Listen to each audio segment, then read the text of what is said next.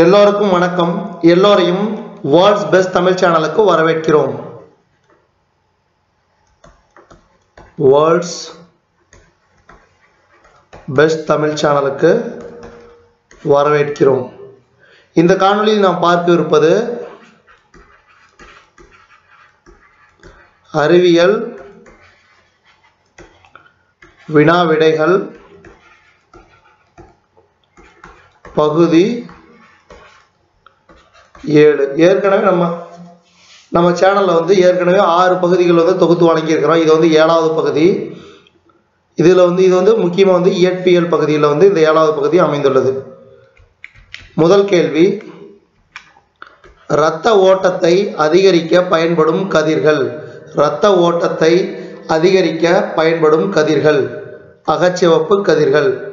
அகச்சிவப்பு கதிர்கள். அடுத்தது இரண்டாவது கேள்வி, சூரியனிடமிருந்து வெளியிடப்படும் மொத்த ஆற்றல் வினாடிக்கு 3.8 10^26 ஜூல். 3.8 பெருக்கல் 10^26 ஜூல். இதான் சூரியனிடமிருந்து வெளியிடப்படும் மொத்த ஆற்றல். அடுத்தது மூன்றாவது கேள்வி, உலக எடை மற்றும் தர அளவீடுகள் நிறுவனம் உள்ள இடம். உலக எடை மற்றும் தர அளவீடுகள் நிறுவனம் உள்ள இடம் எதுன்னு பார்த்தீங்கன்னா பாரிஸ். அதாவது இங்க பிரான்ஸ். அடுத்தது நான்காவது கேள்வி, மின்காந்த தூண்டல் நிகழ்வினை கண்டறிந்தவர் யார்? மின்காந்த தூண்டல் நிகழ்வினை கண்டறிந்தவர் யார்? இதுக்கு சரியான விடை ஃபாரடே. அடுத்தது ஐந்தாவது கேள்வி, 1 கிராம் யுரேனியம் சிதைவடையும் போது வெளியிடப்படும் ஆற்றல். 1 கிராம் யுரேனியம் சிதைவடையும் போது வெளிப்படும் ஆற்றல் கிலோவாட் மணிக்கு. இதுக்கு சரியான விடை 2.26 பெருக்கல் 10^4 கிலோவாட் மணி. அடுத்தது இரும்பின் கியூரி வெப்பநிலை என்ன?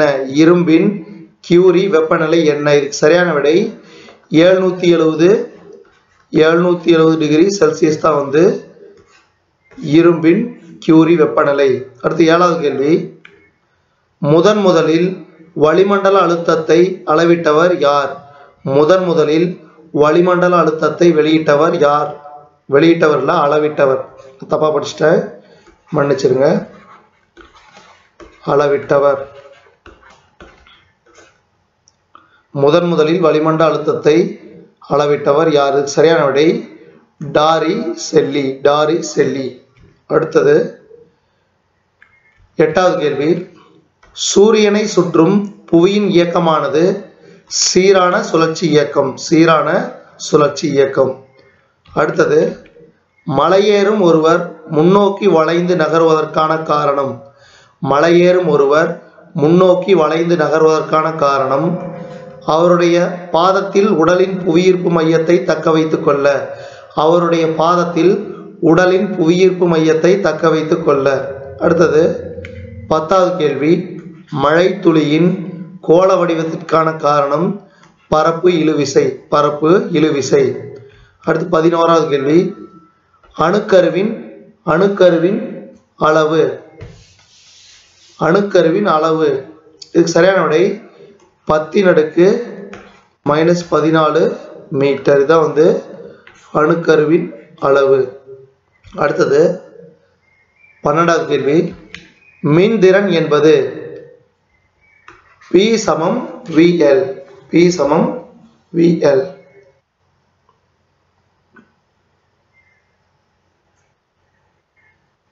இது L இல்ல, VI.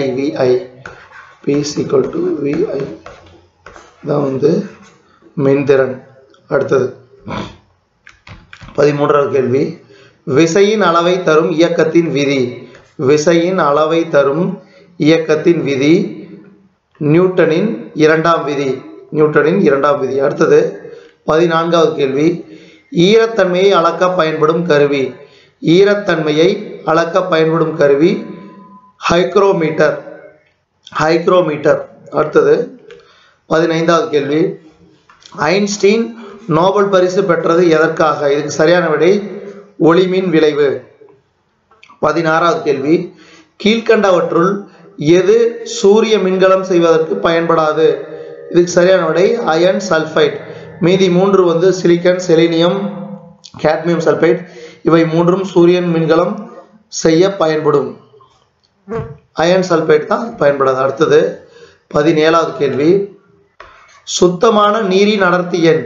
சுத்தமான நீரின் அடர்த்தி எண் 4 டிகிரியில் மிக அதிகமாக இருக்கும்.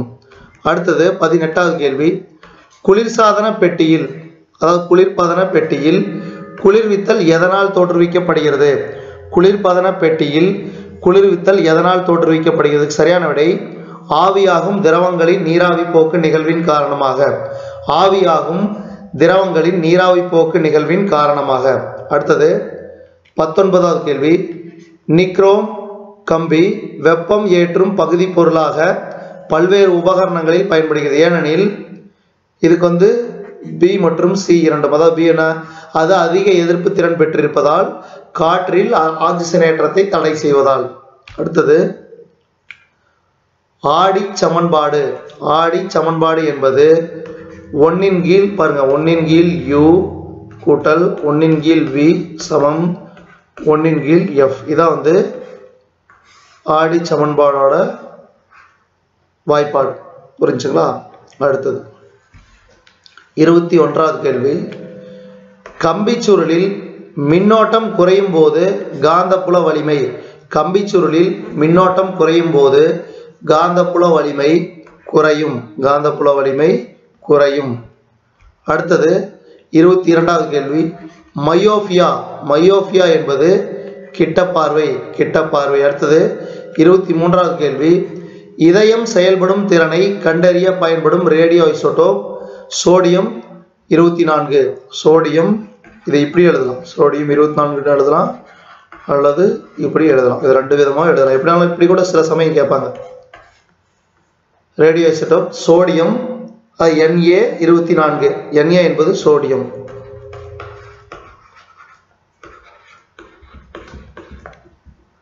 அடுத்தது 24, E = mc² என்பது ஐன்ஸ்டீன் சமன்பாடு. ஐன்ஸ்டீன் சமன்பாடு. அடுத்தது 25வது கேள்வி, கீழ்கண்டவற்றுள் வெற்றிடத்தில் பரவக்கூடிய அலைகள் எவை? கீழ்கண்டவற்றுள் வெற்றிடத்தில் பரவக்கூடிய அலைகள் எவை? இதுக்கு சரியான விடை 1, 2, 3 ஆகியவை 3ம். ரேடியோ அலைகள், ஒளி அலைகள், எக்ஸ் கதிர்கள், இவை 3ம் வெற்றிடத்தில் பரவக்கூடிய அலைகள் ஆகும். அடுத்தது பொறுத்துக. ஆற்றல் மாற்றம் கொடுத்திருக்காங்க, இதுல வந்து சாதனம் நிகழ்வு கொடுத்திருக்காங்க. இதுக்கு சரியான விடை பாருங்க, 1க்கு வெப்பத்தின் மின்னாற்றல் என்பது, இதுக்கு வந்து சரியான விடை எரிபொருள் எரிதல். அடுத்து 2வது மின்னாற்றலிலிருந்து ஒளியாற்றல், இதுக்கு சரியான விடை ஒளிப்பெருக்கி. அடுத்தது நிறையிலிருந்து வெப்பம். நிறையிலிருந்து வெப்பம் அணு உலை. அணு உலை, இதான் வந்து 3. அணு உலை.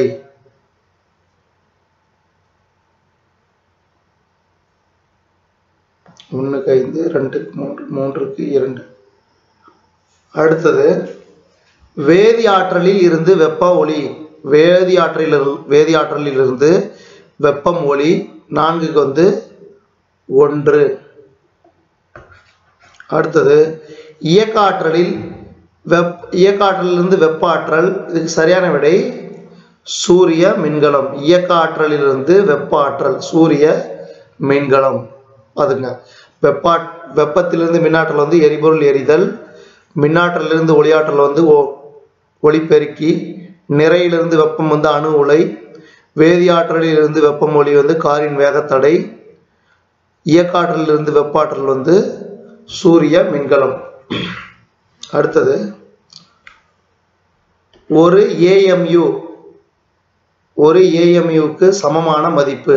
ஒரு AMUக்கு சமமான மதிப்பு 1.66 × 10⁻27 கிலோகிராம். ஒரு AMUக்கு சமமான மதிப்பு 1.66 பெருக்கல் 10⁻⁻27 கிலோகிராம். அடுத்தது 28வது கேள்வி. சோப்பு குமிழியின் உள் அழுத்தம். சோப்பு குமிழியின் உள் அழுத்தம் என்பது வளிமண்டல அழுத்தத்தை விட அதிகம். வளிமண்டல அழுத்தத்தை விட அதிகம். அடுத்து 29வது கேள்வி. ஹைட்ரஜன் குண்டு எத்தத்துவத்தில் இயங்குகின்றது. ஹைட்ரஜன் குண்டு எத்தத்துவத்தில் இயங்குகின்றது. இதுக்கு சரியான விடை அணுக்கரு இணைவு. அணுக்கரு இணைவு. அடுத்து 30வது கேள்வி. கட்புலனாகும் நிறமாலை பகுதியின் அலைநீள நடுக்கம். கட்புலனாகும் நிறமாலை பகுதியின் அலைநீள நடுக்கம் 3900 ஆம்ஸ்ட்ராங் டு 7600 ஆம்ஸ்ட்ராங். அதாவது அடுத்தது 31வது கேள்வி. அகச்சிவப்பு கதிர்களின் அலைநீள எல்லை. அகச்சிவப்பு கதிர்களின் அலைநீள எல்லை 10⁻³ மீட்டர் முதல் 7.8 10⁻⁻7 மீட்டர் வரை. அடுத்தது 32வது கேள்வி. மின்கலத்தில் பயன்படும் அமிலம். கந்தக அமிலம். H2SO4 சல்ஃபியூரிக் ஆசிட் தான் கந்தக அமிலம் சொல்லுவாங்க. இதுதான் மின்கலத்தில் பயன்படும் அமிலம். அடுத்தது 33வது கேள்வி. ஒரு மனிதர் முகம் பார்க்கும் கண்ணாடி ஒன்றில் தன் முழு உருவத்தை பார்க்க கண்ணாடியின் குறைந்த அளவு நீளம் அவர் உயரத்துடன் ஒப்பிடும்போது பாதி அளவு இருக்க வேண்டும். பாதி அளவு இருக்க வேண்டும். அடுத்தது கீழ்கண்டவற்றை அலைநீளப்படி இறங்கு வரிசையில் தருக. நீளத்திலிருந்து குறைவாக. இதுக்கு சரியான விடை 4 1 2 3. அதாவது எப்படின்னா மைக்ரோ அலைகள். ஒன்று பார்த்தீங்கன்னா என்னது 4 1 2 3 தான்.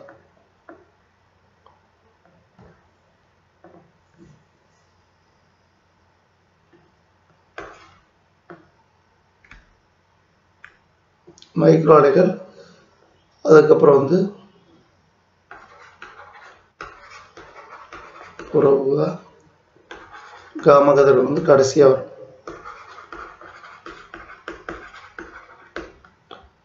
1 அது பார்த்தீங்கன்னா 1 3 4 இப்படி வரிசையா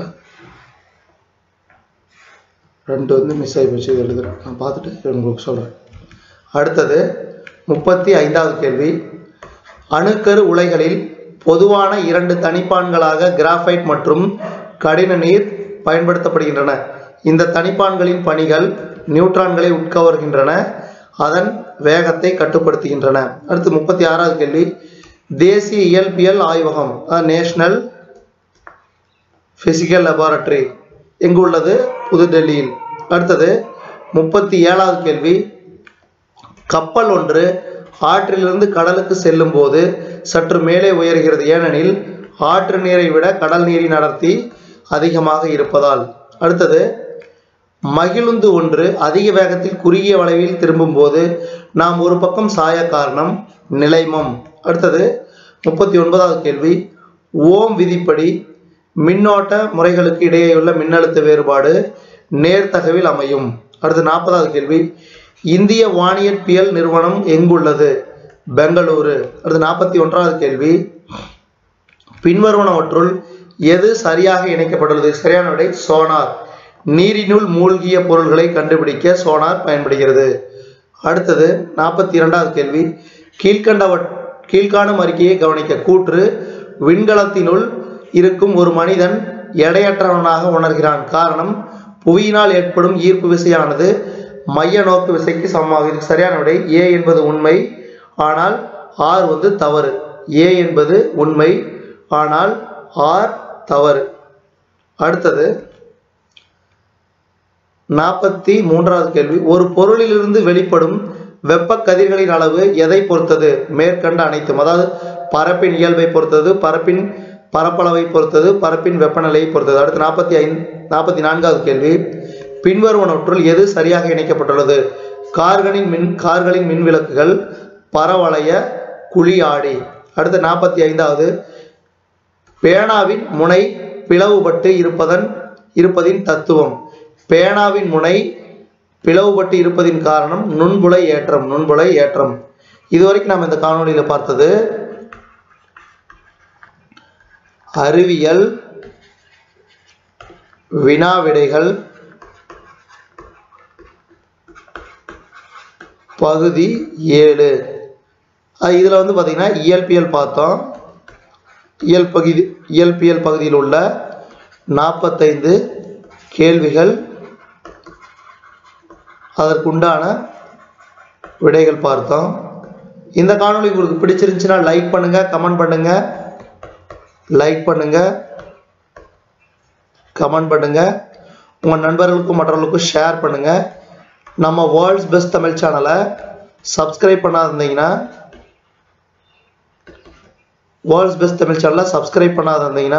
சப்ஸ்கிரைப் பண்ணிக்கோங்க. கீழே இருக்கிற பெல் பட்டனை ப்ரெஸ் பண்ண மறந்துடாதீங்க. நம்ம வேர்ல்ட்ஸ் பெஸ்ட் தமிழ் சேனலில் அறிவியல் வினாவிடைகள் பகுதி 7க்கான காணொளியை நம்ம வேர்ல்ட்ஸ் பெஸ்ட் தமிழ் சேனலில் பார்த்தமைக்கு நன்றி.